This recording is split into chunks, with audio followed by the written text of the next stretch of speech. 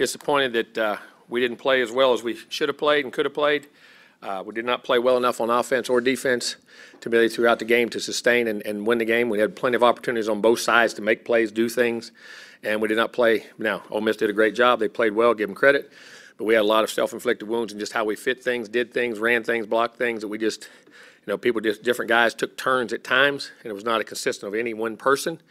And we have to learn to play better in big moments, big situations. And, shot ourselves in the foot early in the game, giving up way too many yards, too many drives, too many situations, field positions. We had them back. Those 3 drives starting inside the 10-yard line. We never got the ball back.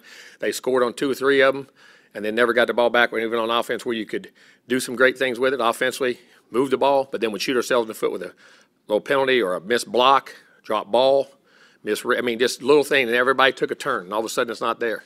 But then after doing all that, finding ways to hang in there and put yourself back in position to win the game, which I commend our kids for. The ability to keep fighting in the game, to keep making changes in the game, to keep being coached in the game, and put ourselves in a position to win the game. And then on offense and defense, did not make some plays right at that time, which was disappointing. That could have put us over the hump. That could have got us back in the lead instead of 15-13, and then got stops. Like I say, we had a chance down there inside the 10, and we dropped the ball for a touchdown. We had missed a block down there. Then we dropped another ball, and then kicked a field goal, and then we have a 3rd and 11. Got them right back again. Could be another 3 and out. Go and get great field position. Give up a 3rd and 11, and they get a drive. Go all the way back, and then unfortunately we have the turnovers. And what we did, but we had opportunities to get ourselves back, and that was the encouraging thing, to put ourselves back there. But then it was disappointing that we didn't keep the poise and execution in those critical moments. And it wasn't from want to. It's got to make sure they understand how to do it, stay relaxed, and get them to understand to do that and play better. And Ole Miss played a good game. Give them credit for things they did. We had our opportunities, but we didn't play well enough in that game. And it's disappointing because we had started fast in all the other 4 games we'd recently played. Got off to good starts, got off to good things, did well, and, didn't do it in this game. Some unforeseen reason. We'll get to the bottom of it and figure it out. And it's not because they didn't want to or anything else. They had good preparation, had good practices.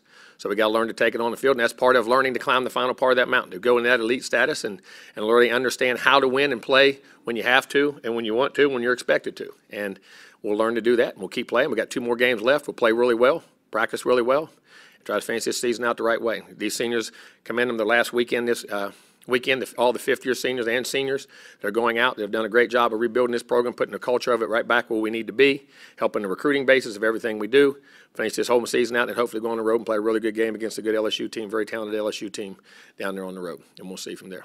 All right, questions? Start with David Nuno on the right.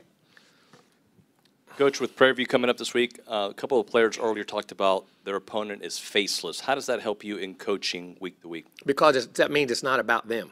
It's about preparation for your opponent, but it's about your own standard of excellence. And that's what we're talking about here. You respect your opponents, you prepare for your opponents, but you play to your standards. You play to your level of how you got to play, which is something we had really done for 4 straight weeks, and we just didn't do this week. And they understand that, and they understand that we let that get away a little bit. And because my point is, whether you're playing the Pittsburgh Steelers, the Green Bay Packers, Alabama, Georgia, Florida, Prairie View, Sanford, whoever it is, you practice the same, you play the same, you do the same. And people say, well, that's not true. It is true. The great teams and the great players do not matter who they play. It's how they play and how they prepare. And that's the point they're trying to get across. And I'm very glad they said that. You made me just feel good. Front left, Zach. Jimbo, when you enter into a game, do you have a pretty good idea of how many run plays to pass options that you want to have, or does the game dictate that as you go along? Game plan or dictate. If you got RPOs, you got to be willing, if you call RPOs, if they're giving them to you. We averaged about 11 yards of play on RPOs in that game and threw the ball really well. Really well. Probably well we have, as far as RPOs, and many opportunities we had in that game all year. They give us a lot of opportunities, and we took them and we ran it. So we have a runs, what we want to do. Early we tried to establish run. Didn't get the penalties, got behind. Then we started taking the RPO and really got on a roll and started taking it. Second half, we had 7 plays over 25 yards, 7 plays over 20 yards, throws, RPOs, runs, and got a good mix and got a good balance going and moved the ball well. So, yeah, you have an idea going in, but in the game, if they change, you got to change. You got to change your game plan based off what they do or how they do it. But they didn't really change a lot. We got what we expected. Typically, do you like throwing it 40-plus times a game? 38. We were behind. You got behind. You're going to get behind 15-0. You're going to have to make some plays. You can't just keep being conservative in what you're doing. We were running it as we were getting behind. So when we got behind, we started having success with it. Sometimes if the game plan says it, I've thrown it 50, 60. I mean, you go back in my past. Listen, we were doing 3,000 and 4,000 yard passes before it's popular. Going no huddle. We went no huddle for 3 years before it's popular. Back in the 90s, I've done all that stuff to do whatever you got to do to win. It's how your team's built, way they are, and what goes on. And ideally, you like to have balance. Ideally with this team, probably in that 24 to 28 range, throwing the football and running it, keeping good. If you're running the ball with effectiveness and you're throwing it with effectiveness. Down front, right, Travis, and then Cease. Yeah, Coach, in what key ways has Bryce Foster developed through the season? I think overall knowledge of the game. When you're a center, I don't know how to explain how hard it is, especially when you haven't played a lot of center. First, you got to snap the football. If you ain't never done that, trust me, that's not as easy as it looks. And to do it with a guy right on top of your nose. Second, you're making all the calls. You're the quarterback. Besides the quarterback, you have as much responsibility and knowledge of run calls, where we're blocking, schemes, of that stuff. So I think his knowledge, he's a very intelligent guy. He's a very good athlete, so he adapts to things. He has really good balance, so he adapts to things like snapping the ball and learning athletic movements very easily. I think he's learned to play with better power. Before, I think he's gotten away with being so big and so strong that he didn't have to play with as much leverage because he could, as I say, manhandle guys in high school. I think he's learned to drop his pad level, and I'm starting to see his athleticism and things he does. He has a chance to be a really, really, really good player, and he's a great kid, and he works at it, and it matters to him. Yeah, I was about to say, is it a guy who makes you laugh every now and then too?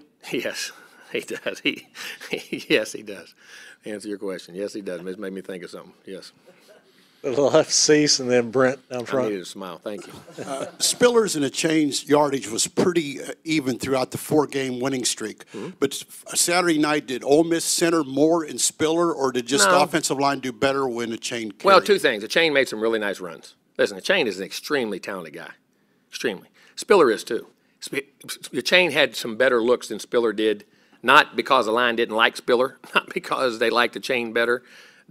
On those particular plays or blocks or whatever went wrong or good and different weren't there as clean for him. I mean, and the chain did some really nice things too. I mean, I'm not taking anything away from his looks. That there was. I mean, the guy's extremely talented, and so you have two guys that are very talented. You're going back and forth, and you're mixing them. And he didn't get as many clean looks after going back. I said the same thing. Why? It's one of the first times all year where the numbers were very drastically different. And you got to looking. How much more could he have done there? Not a lot. In certain situations. I mean, it was just, as I say, you got bad cards sometimes. You know what I'm saying? If you really watch the film. Down front, Brent. And there's always something you could do by yourself. I mean, you could bounce out here and make a little better run here and there. Yes, I mean, that's all the time. So you mentioned you've gone no huddle in the past when needed. Coach Kiffin said afterward that A&M's methodical approach on offense really helped what he called a shallow defense or no depth on defense. Do y'all have the ability to go faster or up-tempo if you need to in that situation? Let me ask you this. How many points is no huddle score? How many points is no huddle score in the game? What do you mean? How many points did his no huddle offense score in the game? 20. Okay. 20. And him going no huddle helped us because it got us the ball back and kept giving us opportunities instead of eating the clock and keeping it away from us. So I guess what I'm asking, it's philosophically. Do you have the capability to then you can say, go no huddle 100 miles an hour. Yeah. Our strength is, our defense is our strength.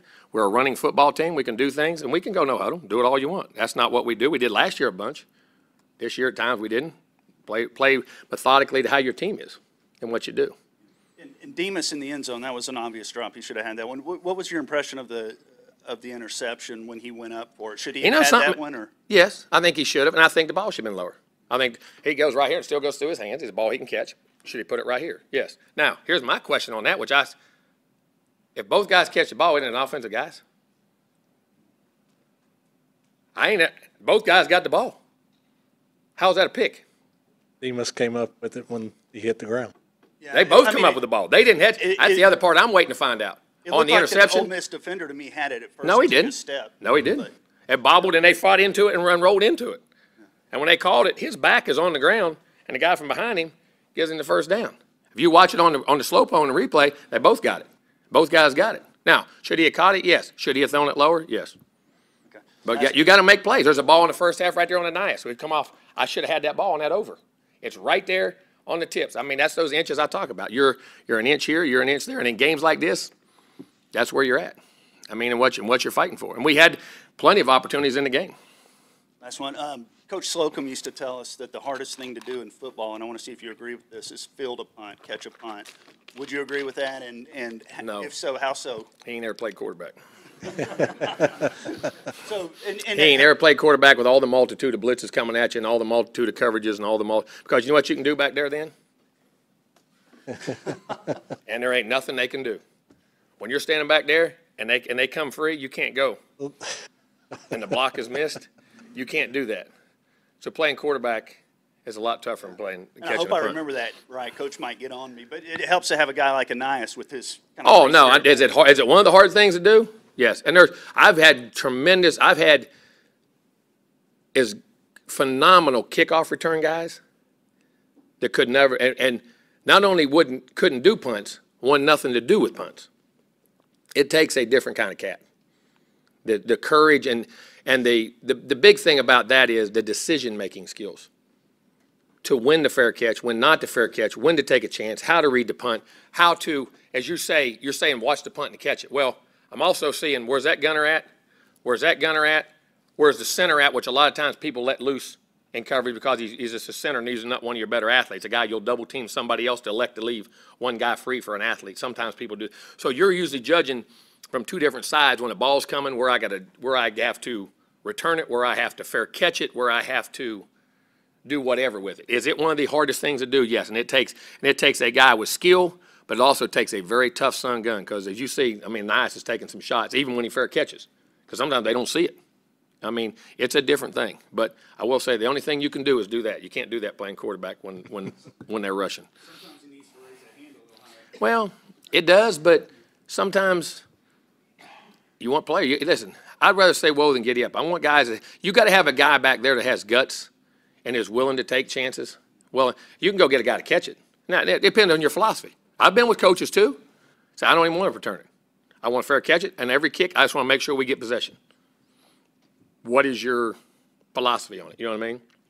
And that goes back. But it is a tough thing to do, yes. And Anias is very, very, very gifted at that part of it. And usually quicker guys are better even than faster guys at that position. Faster guys are better on kickoff returns. Quicker guys are better on punt returns as a generality. Coach, we'll go back behind the lights, Tyler, and then Olin. Coach, on Saturday, your alma mater was leading Florida for most of the game. I didn't know that till afterwards. Is that just kind of prove that you can't take any of these games for granted? Exactly right, and it's an example I'm using today. This team's 7-2 and play a very good Prairie View. We're talking about all the other. Prairie View is a very good team. Listen, their coaches, offense, defense, coordinator, have been together on two national championship, Black Historic College championships at Arkansas Pine Bluff, at Southern. They did one at Southern when I was at LSU. They were over there coaching as coordinators then and coaches, head coaches and stuff. And these guys know how to win. They built a great program. You watch how they're coached. They're coached very well. They play very well. They're 7-2. I know they lost last week, but I mean, this is they do a really good job. And you got to play every week. Remember App State and Michigan? You remember them all. I mean, listen, you got to play all the time anywhere. If you get down to anywhere, there's too much talent out there, and especially with the transfer portals. You're getting a lot of guys at this level of football that were really Division I players that either left, just different reasons, and there's players everywhere. And with that great season that Prairie View is, I mean, what kind of just problems could they present? Well, I mean, defensively, they're extremely high blitzing team, high percentage, probably 45% overall, different blitzes, different stunts, very schematically together and how they do things, cause twist games up front. Offensively, 3 and 4 wides, throwing the football, transfer quarterback pass was from Columbus, Georgia. I remember him out of high school, very talented guy out of Louisville. Receivers that can run, can fly, can hit things. Back is very, very talented. Have really good skill guys and throwing the football. I mean, and they can do it very good in special teams. I mean, they're a talented team on both sides of the ball. Right side, Olin. A little slot for them is quick as a cat, boy. He could play. A couple of things, Jimbo. First of all, what has DeMarvin Leal meant to this program since he's been here? First of all, a big-time guy who was wanted by everybody in the country that says, I want to take a chance on new coaches and things, what I want to be a part of and build at A&M and set a culture for the future of what going on. And I think that just his presence of who he was in recruiting was a big part of it. Him, Kenyon, those types of guys that were really high guys that a lot of times were leaving the state. You know what I'm saying? That we're keeping here, that we want to play here, I think was huge that way. I think his physical skills are extremely gifted. I mean, he's an inside-outside guy. He is a very intelligent guy. He is a high-character person. He is a really good guy, great personality, magnetic personality. People follow, listen, can articulate what he says, what he wants as a leader very well. A lot of guys can show you. He can show you and tell you, and he'll go talk to you and help you. He's a team guy. I can't say enough good things about him. He's got a great family, good people. I mean, he's what you want to lay the foundation of your organization. He's one of those types of guys. Kenyon's in that group. I mean, there's some really we were blessed in that group with some really special guys. Well, then I wanted to ask you, amid the persistent reports, are you at a point where you can guarantee that you're going to be staying at A&M for next season and beyond? Here's a bet. I've told everybody I'm staying here, and I've told everybody I plan on being the coach at A&M. All right. And everybody thinks all coaches lie. I know y'all don't believe us, all right? That's why we don't trust y'all, okay? So we're even, okay? Whatever we say, nothing's off the record, okay? It's off the record. No, it ain't off the record. You didn't say that, all right? But I'm joking. But we're going to recruit maybe as good a class. Here's a bet. Because I said the other things. I plan on being, I love the AD, I love the president, I love the chancellor, I love living here, I love being at my ranch, I love the family loves it here, I love Kyle Field, I love the people, I love all that stuff, and that's obviously not good enough, and I get it. I'm not mad at you. I'm sorry, seriously. I read the reports and people come to me. I say, I don't want to hear. I'm not interested. We may recruit, number one, we're going to recruit an unbelievable class this year, okay? So I'm either the dumbest human being on God's earth, okay, who's going to recruit all these guys to A&M so I can go across over here and go play against them, okay? If I did that, you ought to say, that's the dumbest human being. I don't want him to be my coach, okay? Guys, we're going to recruit a heck of a class. We're going to have special things here. We're building special things. They're investing in the program. They're investing in everything we got. We're building a culture. We're not where we are, and that was a disappointing thing about Saturday for me, that we didn't take a step in some of the things I thought we really should have, and it wasn't because I want to. It's got to how to, and I got to do a better job explaining to our players to get them to do it. But I want to be at A&M. I plan on being at A&M. I ain't going no. I don't want to be nowhere else. I love being right here. Is that clean enough? Oh, no, you asked your question. Somebody. All right. We'll I'm either the dumbest human being in the world to recruit all these guys, and there's good news. I mean, we got a lot of good stuff coming in the future here, okay? And last time they said ranches. Well, I've counted the one in West Virginia. There you go. Okay. I got my original home farm that I grew up on in West Virginia, and I bought a few acres around it to help expand where we have cows, okay? So I did that. That's clarify. I don't have two ranches here. I got one, okay? And I got one in West Virginia, okay, which was part of an old farm added on to that my mom still lives on. It's a home place my brother is. Does that make sense? Coach, we'll go back behind the lights. Mike? Is that good enough? Oh, see? I say what? You know what? You don't trust me. We're liars, so I don't trust you. All right, we're even. We're even. All right, Mike. Coach, I know you didn't recruit the senior class in this current senior class, but what has this group, especially the super seniors, meant to the development? Here's what I'm going to say about seniors that you don't recruit, that buy into what you're doing so much. Sometimes that's even more special. It really is, because it's like saying, I know, Coach, you didn't want to bring me in here, and they have to put their trust in. And there's a point when you're a recruit and a new coach comes in, there's a point you're going, do I fit what this guy wants? Does this guy want me? Does he like me? Does he, he never sat in my home. He never promised my mom anything. He never promised anything. And for those guys, for them, see, they trusted me, Olin, okay? That what I said to them. They trusted what I said to them, okay? That it was a good thing, all right? That, trust me, just do your best, or we'll make a spot, believe in what we say, it'll do it. Sometimes that's harder for them to do than it is for anybody else, you know what I'm saying? And for them to buy into what those guys haven't just bought in, they have spread the message. And I appreciate them as much as anything and anybody to be able to say, Coach, I know you didn't recruit me, but I'm going to buy into what you do when you come in here, and I'm going to help spread your message to build a culture of what you want to do.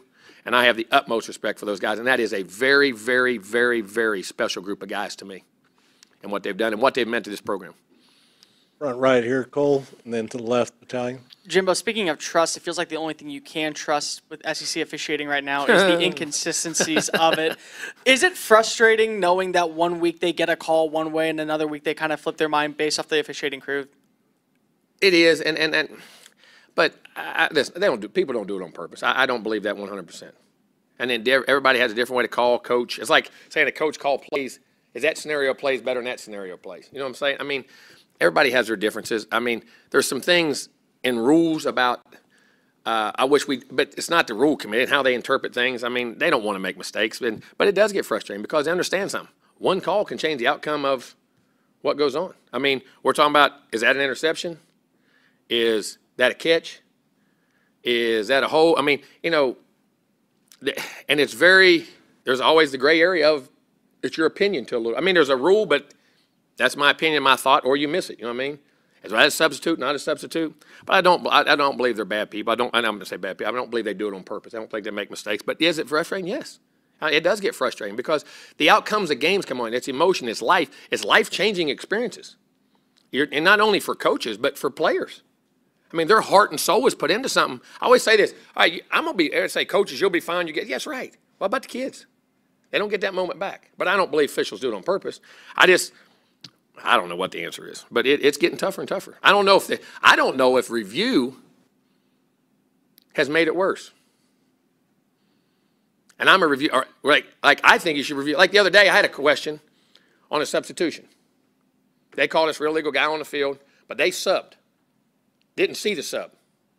So they let it go fast, and our guys run off the field. We get a flag but they subbed. Well, then they took the flag away for no sub. So obviously, but we didn't get our defense set for the call because they didn't see it. Well, why can't you go back and look at the film and see if there's a sub or not? Set the play again. I mean, why not? If you're going to review it, view it right. Make the game so it's fair. I mean, what we can review, what we can't review, that's the other things I still have questions about. Interpretations of things, but that's always going to be that way in officiating. And listen, officials most of them are ex-players anyway. You know what I'm saying, and stuff. So, but it can be frustrating, no doubt.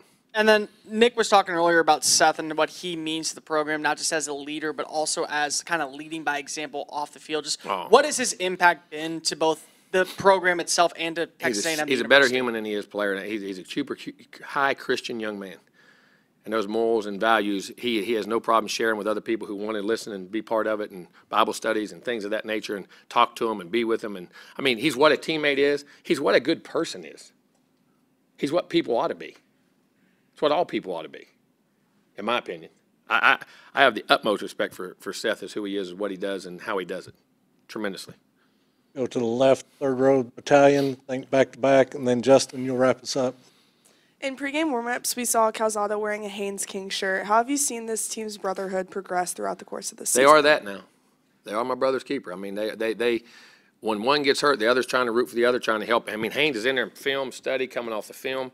He'll ask. I mean, there's no animosity. I mean, I've seen teams where guys don't talk, they go the other end, and I guess whatever, but that's not there. And these guys do it. I mean, watching Spiller and a chain. You got two great backs who get that. That one's happy for the other one he's running as he is for the other guy. It's the D linemen, all those D linemen, those D ends, and when Tyree's been, and you got Leal, you got Johnson, Michael Clemens, and all those guys, and all of a sudden, but Tyree's been Player of the Week 2 or 3 times.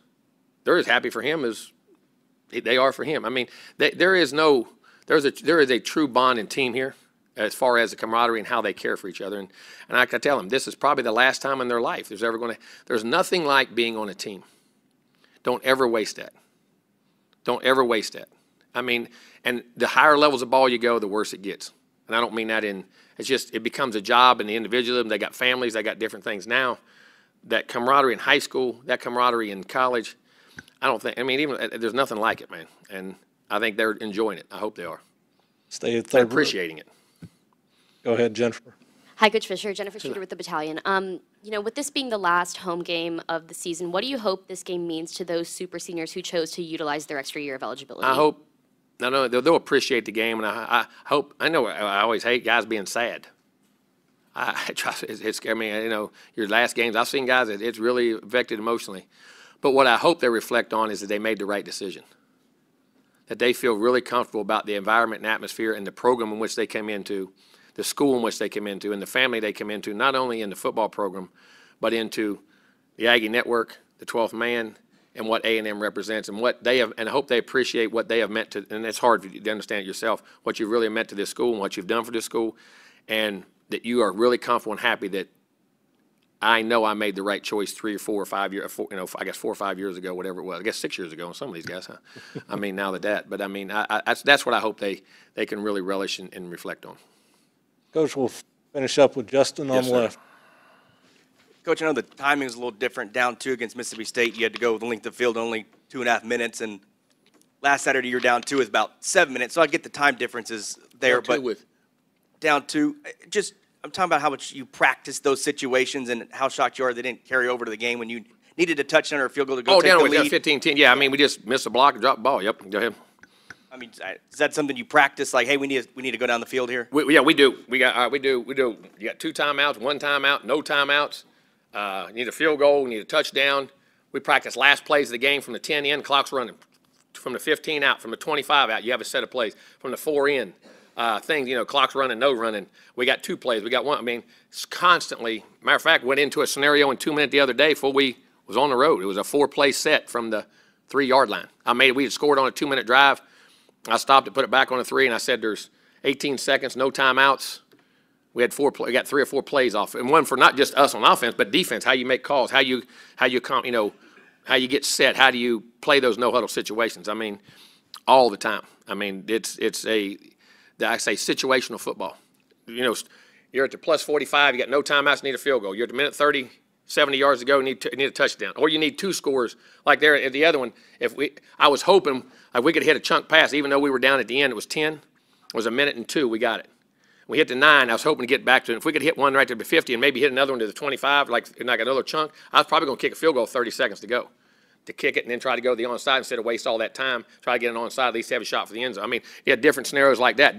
When you have 2 scores, when do you kick a field goal, when you don't kick a field goal? You know what I mean? Because you can keep trying to get the touchdown, but you eat all the clock up.